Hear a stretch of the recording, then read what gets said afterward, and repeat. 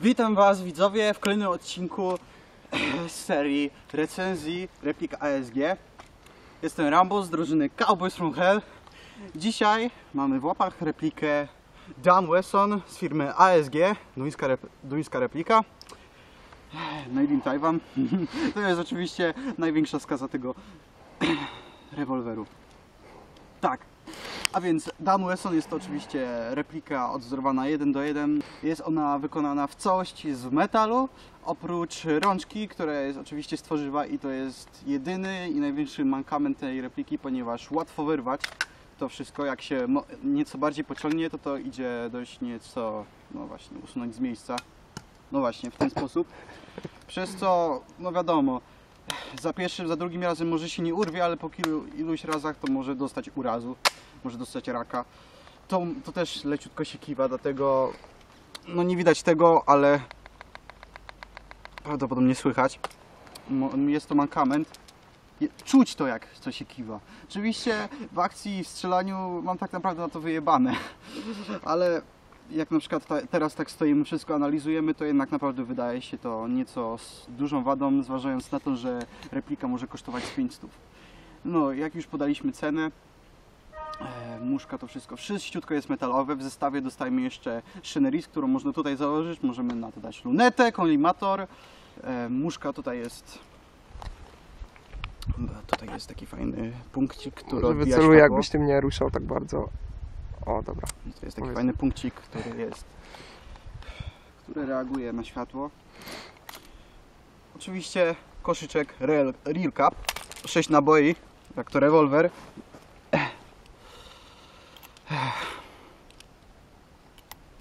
Ładuje się po kolei.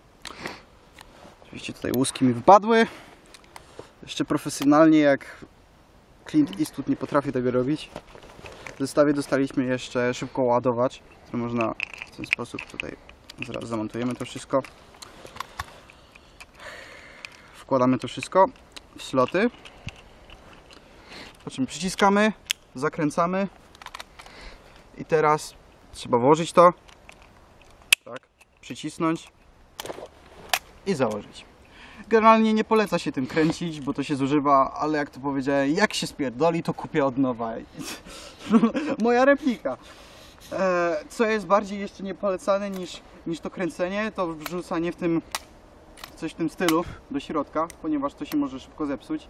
Osobiście tego nie robię, teraz robię tak po prostu na pokaz, żeby pokazać, jak to działa. Niepolecane jest to.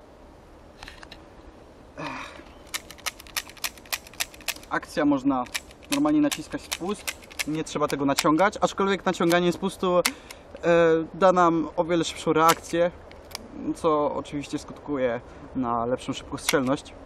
Wystarczy tylko leciutko nacisnąć, żeby teraz wystrzelić, a teraz no za pierwszym razem każdy może pomyśleć, że czemu tak dużo siły trzeba, żeby pociągnąć spust i wystrzelić. No to jest rewolwer, wszystko jest ładnie, twardo zrobione. Jak widać, rewolwer tutaj, żeby wysunąć koszyczek, trzeba to nacisnąć. Żeby zablokować rewolwer do tyłu, można dać i wtedy nie idzie ruszyć spustu ani kurka. Tutaj mamy numer seryjny, co jest bardzo fajną rzeczą. Oczywiście WESSON, to jest największy szpan tego wszystkiego. Numeru. Nie widać? Nie widać. No tak nie wyraźnie.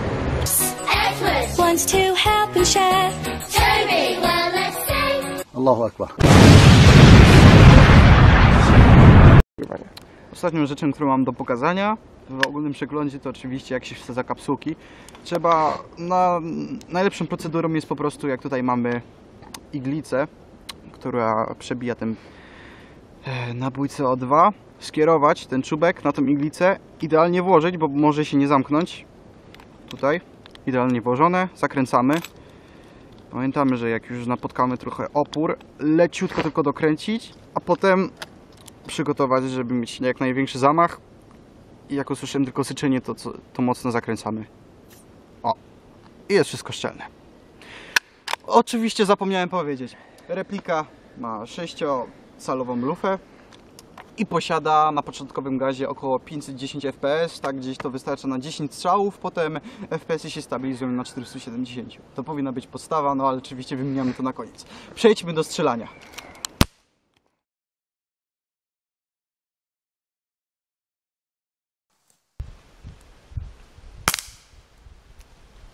wróciło idealnie do mnie. To mnie trafiło!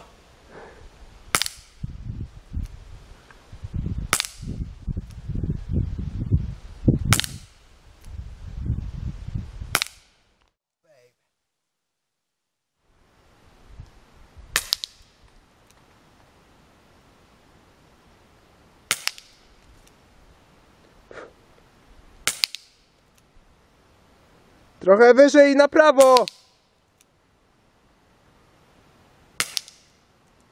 Jeszcze jedna.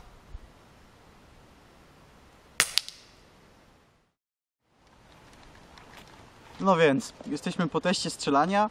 No, nie wyszedł super najlepiej, ale wiadomo, to jest broń boczna, jeszcze do tego rewolwer. 6 strzałów, spodziewam się po 6 strzałach, żeby każdy trafił w cel. I jak widać, kartka to nie jest sylwetka człowieka, to jest najwyżej głowa człowieka i wszystko powinno trafiać mniej więcej tam, gdzie chce. Jak widać, to jest 10 metrów. Tutaj wszystkie kulki raz, dwa, trzy. Tutaj raz, dwa i jeszcze tu jedna. Wszystko, Wszystkie 10 poszły. metrów, wszystko w celu. Powiedzmy to, jakby to była moja morda, to widać, to jakby się skończyło. Miałbym czym oddychać. To jest kolejna kartka. Tu jedną dziurę zrobiłem wcześniej, jak wiał wiatr, więc tej nie liczymy. Więc tutaj poszła jedna, tutaj poszła jedna, tutaj poszła.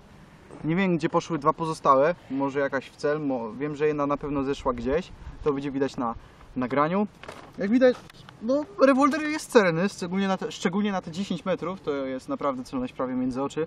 Na dalszą odległość spokojnie w sylwetkę człowieka. Do 30 w sylwetkę człowieka. Dalej już byłby problem, więc radzę już nie strzelać. Z głośnością jest dość cichy, wiadomo, nie ma blowbacku, więc no, jest jak na rewolwer. Jakby był rewolwer prawdziwy, to byłby właściwie najgłośniejszy ze wszystkich. Jak widać, to jest najmniejsza rzecz realistyczna w tym rewolwerze, że jest właśnie dość cichy. Nie ma także oczywiście odrzutu, jakby miał mieć odrzut, skoro to jest replika.